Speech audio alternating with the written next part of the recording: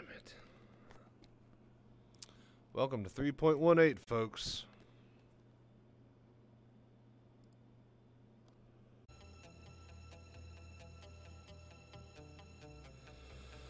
Well, let's see if Crash Protection Services is working with PES and pops him back where I was.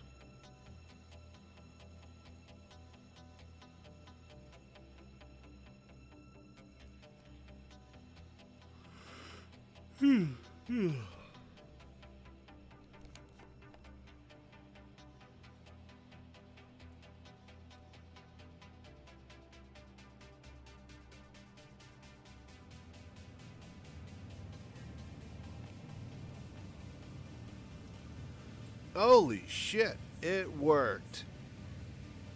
Oh my gosh, 3.18 is amazing. That's fantastic. Crash Protection Services. So it looks like it didn't save anything. But my god. Oh, filler station obstructed. Okay, well hang on now. Let's double check. It could have just spawned in some random ship. We'll know if this is our ship or not, depending on what's in the cargo bay, will we? Oh, I should have thrown like a gun on the floor. That definitely would have done that. Oh, lost a little damage there.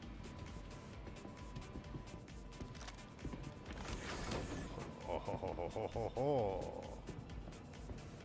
Please ensure the conveyor belt is clear.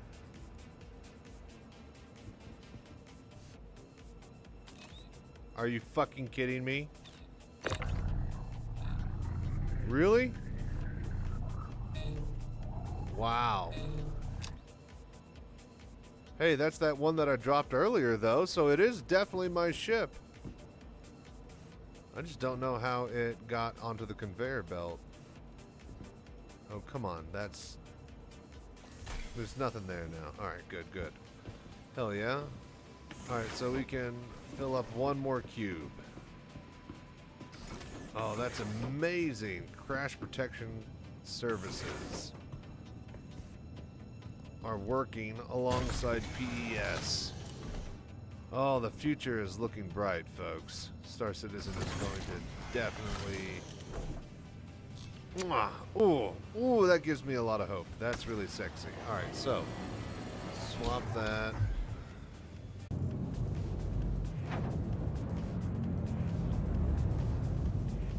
There it is. I was like, where's the section that we were working on? Oh my gosh.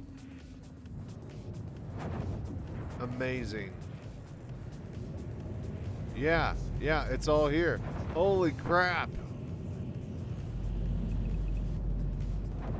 So where did it start me? It started me on this side, I think. Okay. Interesting. That's pretty damn close. But yeah, like, this is definitely the ship I was working on. That's within like 50 meters.